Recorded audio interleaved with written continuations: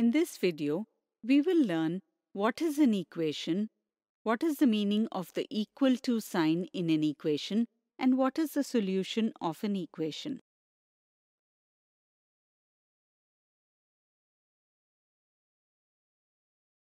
Here is a weighing scale. When the weights on both the plates of the scale are equal, only then it is balanced, otherwise it is not.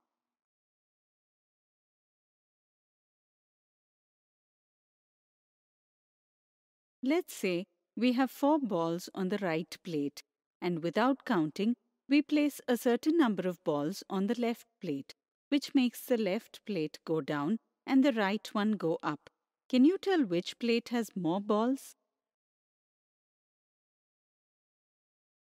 Since the left plate is down and the right plate is up, then definitely the number of balls will be more on the left. Here, do we know the number of balls placed on the left ball? No. So can we call it a variable? Yes. The value of any unknown number can change because it is not fixed. Since it can vary, this number is called a variable. Let's use x to represent this variable. With this, will you be able to express this in the language of mathematics? We will express it as x is greater than 4. What should we do if we have to balance both the scales?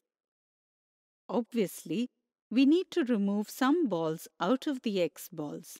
Here, if we take one ball out of the x balls, the number of balls in the left plate will be x minus 1. This expression with variables is called an algebraic expression, which we have studied earlier. But still the scales are not balanced. This means x minus 1 is also a number greater than 4. Now if we take one more ball out, then the total of 2 balls from x balls is reduced. That is, the expression can be represented as x minus 2, and with that, the scales are also balanced. Therefore, now we can say that the number of balls on either side is equal to x minus 2 is equal to 4. This is called an equation.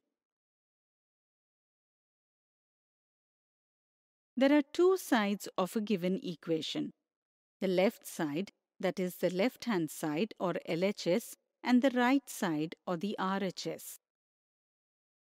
The sign between the two sides, equal, means equal sign which is used to express the relation of equality on both sides.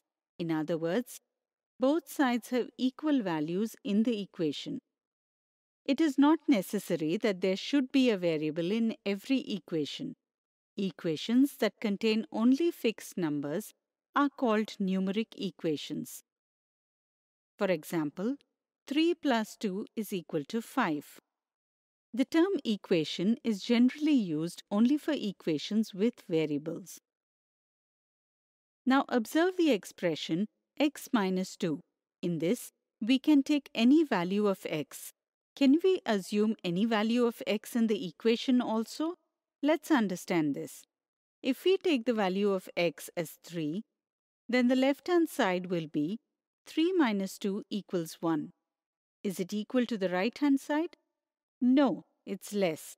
That is, the condition of the equation is not satisfied if the value of x is 3. Similarly, even if the value of x is 4 or 5, the condition of the equation is not satisfied. But by taking the value of x as 6, we get 6 minus 2 is equal to 4 on the left-hand side, which is equal to the right-hand side. This satisfies the condition of the equation. Similarly, the condition is not satisfied if the value of x is 7 or greater. What do we understand from this? The equation is satisfied for the given value of the variable. The fixed value of the variable with which the condition is satisfied is called the solution of the equation. The solution of this equation is x is equal to 6.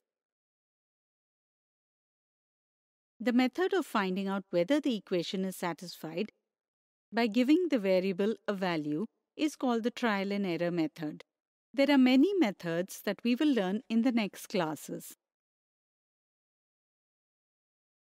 With this, you must have understood what is an equation, what is the meaning of the equal to sign in an equation, and what is the solution of an equation.